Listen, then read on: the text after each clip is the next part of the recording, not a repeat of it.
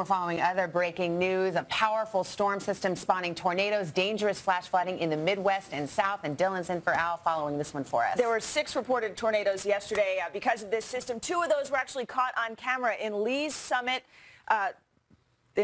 Missouri. I was going to say North Carolina, too. It's on the brain. But I got you started. It's my fault.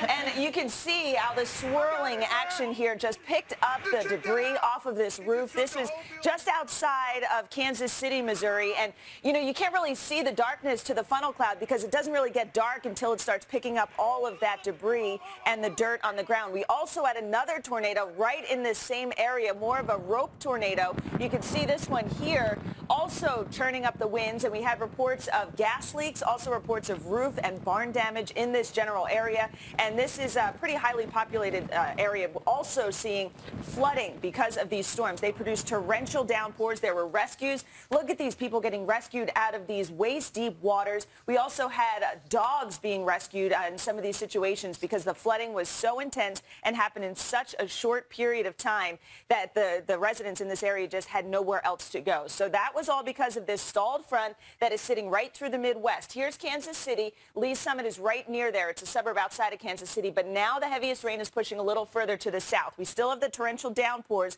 although the flash flooding threat is going away for now, but we could see it kick back in later on today. We're not really looking at a lot of tornadoes in the forecast for today, but still looking at winds up near 60 miles per hour. Hail up to 2 inches in diameter is also possible.